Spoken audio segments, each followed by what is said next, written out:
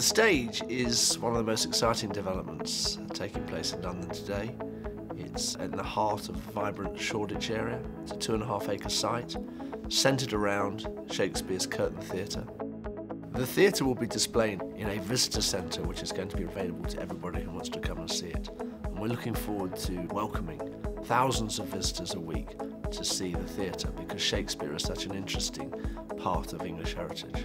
We are just beginning the excavation of one of London's Elizabethan playhouses. It's known as the Curtain Theatre.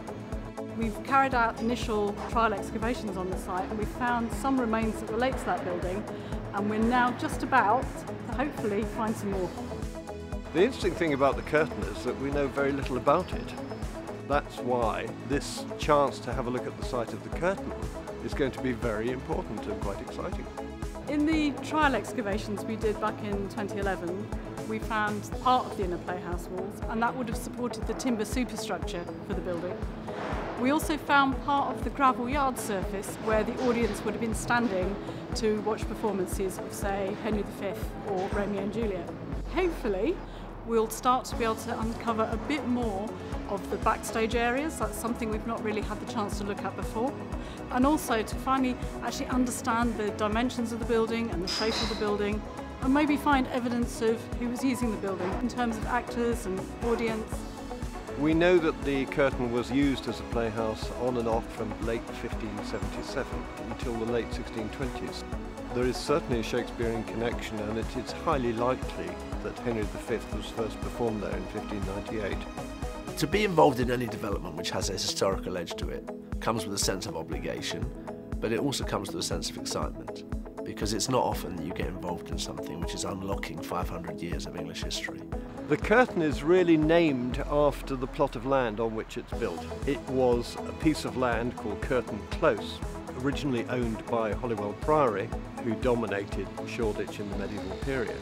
Shoreditch is also famous not only as an early theatrical area, but where a lot of the theatrical community lived. In Shakespeare's time, it was a hub, a very vibrant hub of actors and writers and literary folk living in the area.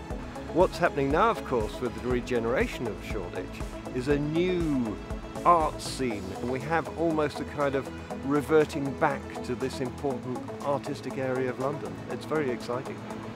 Shoreditch is a hotbed of activity, from fashion to music to clubs to young up-and-coming businesses in the area and the technology industry. It has an eclectic mix of everything. You only have to walk the streets of Shoreditch today to see the energy and the vibrancy and the buzz, and we're looking forward to tapping into that as part of the stage development. I'm really looking forward to actually seeing the finished visitor centre, because I think for people to be able to connect with archaeology that's on their doorstep is really important for communities. But there's so much more to this project than just the ordinary building an office block and apartments. The excavation of the theatre, which is being undertaken by MOLA in such an expert way, together with the collaboration with London Borough of Hackney, will really enhance the experience for many thousands of visitors in the years to come.